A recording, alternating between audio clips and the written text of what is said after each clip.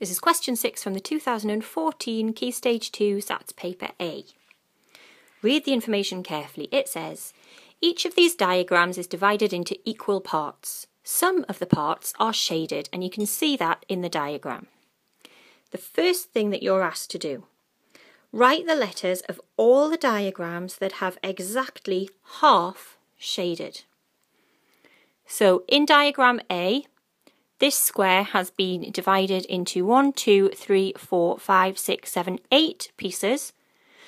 Half of 8 is 4, so if exactly half was shaded, then 4 pieces would be shaded, and only 3 are. So A does not have exactly half shaded. B has been divided into 9 pieces. Half of 9 is not a whole number, so there would not be a whole number of squares shaded. So B does not have exactly half shaded with those 3 out of 9. C has been divided into 1, 2, 3, 4, 5, 6 equal pieces. 3 of them have been shaded.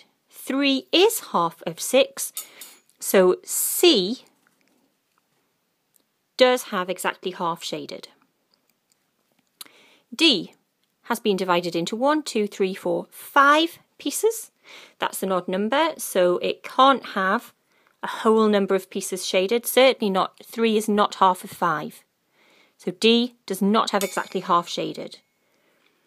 E has been divided into 1, 2, 3, 4, and 2 of those 4 have been shaded, so E does have exactly half shaded. The next part of the question asks, which of the diagrams has exactly 1/3 shaded? Exactly 1/3. Here we've got 1, 2, 3, 4, 5, 6, 7, 8. 3 eighths in diagram A have been shaded. If you multiply 3 by 3, you do not get 8. So remember the fraction 1/3, the number on the top of the fraction must be multiplied by 3 to get the number on the bottom of the fraction, the numerator and the denominator.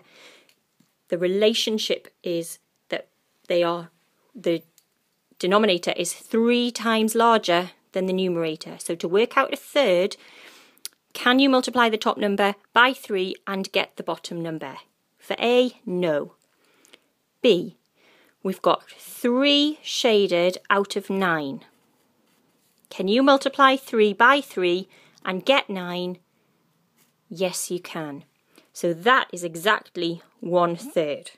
So I'm going to write B in this answer box. We're only looking for one answer here, but let's just check that we've got the right answer. Here we've got 3 out of 6 shaded. 3 multiplied by 3 does not give you 6, so that's not 1/3. D was 3 out of 5 have been shaded. 3 multiplied by 3 does not give you 5. And 2 out of a possible 4, 2 multiplied by 3 does not give you 4. So we've got our answer there. B is the one that has exactly 1/3 shaded.